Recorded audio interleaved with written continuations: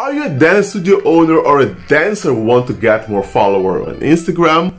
Then you are in the right freaking place. Because today I will be telling you what you can do to make your dance studio Instagram more successful.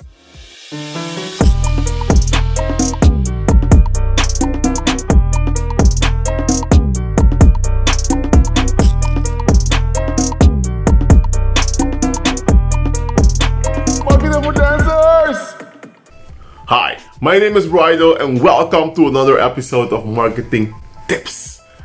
Tips for dancers. The only place where dancers like you get daily marketing tips and strategies that will help you turn your passion that you have for dance into profits for your pocket.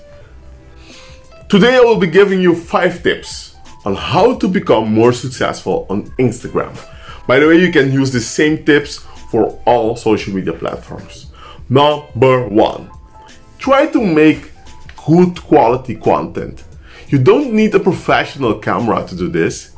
You can just do this on your phone. You might want to add certain effects in editing to make it look extra cool and professional. Number 2, try to post every freaking day. The more you post, the more engagement you will get. However, don't put out content that you are not happy with. Quality is more important than quantity, but it does help you to post as often as possible. So please, it doesn't have to be perfect, but it has to be good. Number 3, engage with your students.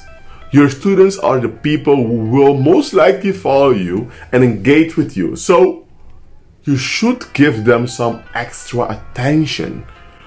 Posting videos and photos of as many students as possible will make them each feel special, and it will encourage them to share, like, and comment on your posts. Number 4, engage with other dance pages. You don't just have to stay within your community in order to get more followers and make your Instagram page even more successful. It's smart to comment on posts of other dance studios or dance pages, because this is the audience that you are targeting anyway. This way, you might see your comment check out on your page or give you a follow. Besides this, it's also just nice to support other dance studios. Tip number 5, the final tip. Make sure your feet looks nice.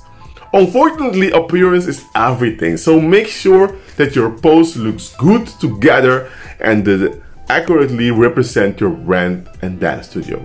Making your page look aesthetically pleasing will likely encourage people to follow you. That was it for today. If you have any questions, leave them in the comment box below or head over to marketingfordancers.com.